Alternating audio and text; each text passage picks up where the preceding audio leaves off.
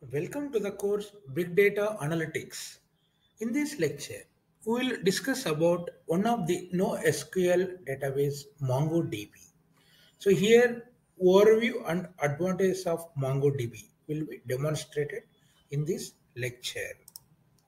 Coming to the outline, here first we will see overview of MongoDB followed by advantages. MongoDB. So the reference material for this lecture is taken from tutorialspoint.com. Here the URL is given https www.tutorialspoint.com. For more details, you can use this URL. Let us come to MongoDB overview. MongoDB that we know, which is an open source document database and leading NoSQL database. Actually, MongoDB is written in C++ language. MongoDB is a cross-platform, document-oriented database which provides high performance, high availability, and easy scalability. MongoDB works on concept of collection and document. So here we have to know what is collection, what is document in MongoDB. Let us come to first database. That we know database earlier other than NoSQL, what are the databases we are having? We are having RDBMS, Relational Database Management System. Normally, a database is a physical container for collections. Each database gets its own set of files on the file system. We will see what is collection in detail here. A single MongoDB which can typically consisting of multiple databases. A single MongoDB server typically has multiple databases. Then what is collection? Here we will use the term collection. A collection is nothing but a group of MongoDB documents. It is the equivalent of an RDBMS table. In relational database management system, whatever the table, so here collection is equivalent to RDBMS table in MongoDB documents. What a collection contains, collection exists within a single database. Collections do not enforce a schema, that is overall database design. Here, documents within a collection can have different fields. Typically, all documents in a collection are of similar or related purpose. Then what is document? Here, a document is defined as a set of key value pairs. In MapReduce, we know what is key value combination. So here, a document is a set of key value pairs. Documents have dynamic schema here. Here, schemas are not static. It has a dynamic schema. Dynamic schema means that documents in the same collection do not need to have the same set of fields or structure and common fields in a collections document, which may hold different types of data. So that is the meaning of dynamic schema here. Then let us see, the following table shows the relationship of RDBMS terminology with MongoDB.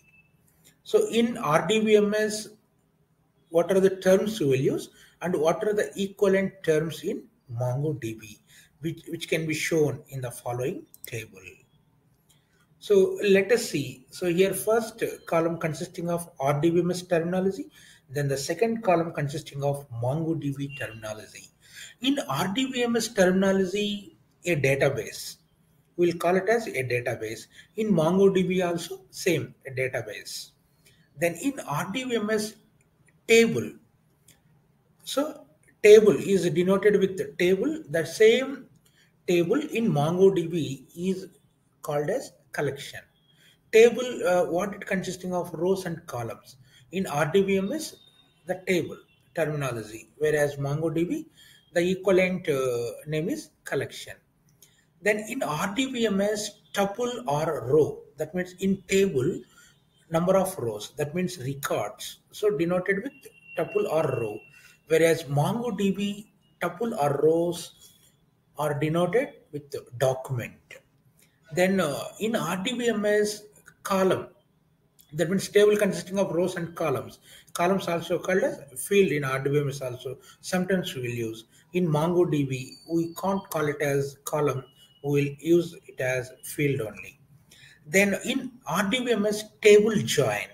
In MongoDB, the equivalent term is embedded documents.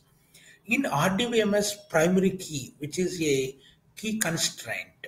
So primary key.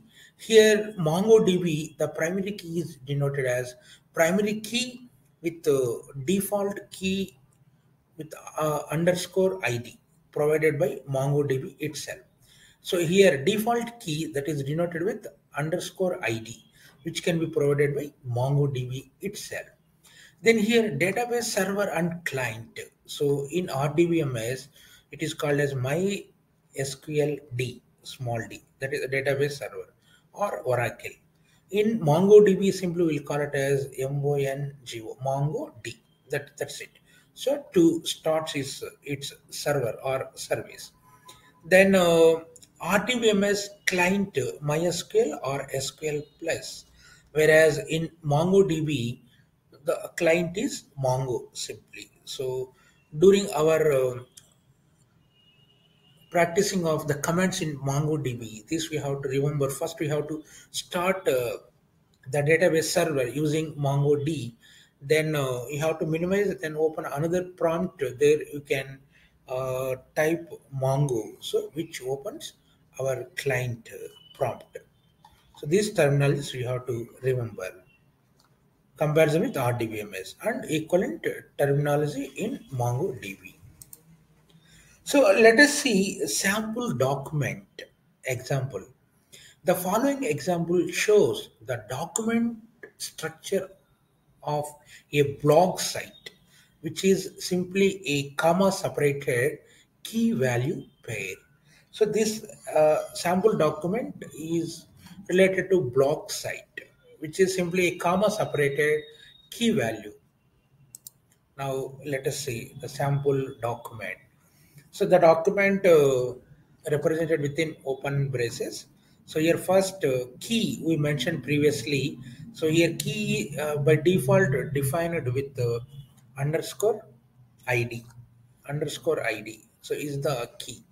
So what is the key here? Let us assume object ID. Some ID is given here. Then next parameter is title. So title, for example, working mechanism of MongoDB, what we are discussing now. Then description is the next component. So what is the description of this title? MongoDB is a NoSQL database. Then by, so by whom? So it is defined by big data analytics. Then what is its URL? So this is the URL www.mongodb.com. This is the core website for MongoDB. Then what are its tags? This is the blog site related sample data structure, which looks like simply comma separated key value pair. So here whatever the value we have mentioned before colon, that is key. Here underscore ID is key, here title is key, here description is key, here by is key, URL is key, tags is key, likes is key. Then after colon whatever, that is the value. Now it is like key value pair with the comma separated. Here see everything we separated with the comma, every key value pair. Then URL is over, then tags. So what are the tags here? MongoDB, database, NoSQL, etc. For example, for this blog site, how many likes? Let us assume 100. This is the sample document. Now continuation is also there. Okay, next here, comments. You want to define comments. Within square bracket, we have to define with the open brace. So here the key is user, then value is user one, name of the user within quotations, here comma separated. Then next key is message. So what is the message? My first comment, let us assume. Then data created is the next key. What is its uh, date created, new data for. So, for example, 2020-22 month is September, then date is 28th, then time to 15. So, likes 0, like that. So, this is the comment representation. Still, some more are there. Continuation, let us see. Okay, so here, then again, another user wants to provide comment, then key is user, then user two, then message, my second comment, date created, the new date using new date method, 2022, ninth month, 29th, then time 7:45, etc., likes file, etc. Again, close that square bracket, then close the braces. So, like that, you have to define. So in this sample document, let us see the explanation about underscore ID, which is a 12 bytes hexadecimal number, where underscore ID is a, which assures the uniqueness of every document. Here we can provide underscore ID while inserting the document. If we don't provide, then MongoDB provides a unique ID for every document. Even without providing, MongoDB provides a unique ID for every document. Here, out of the 12 bytes, first 4 bytes used for the current timestamp. Then next 3 bytes used for machine ID. The next 2 bytes for process ID of MongoDB server. Finally, the remaining 3 bytes are simple incremental value. So this is the overview of MongoDB.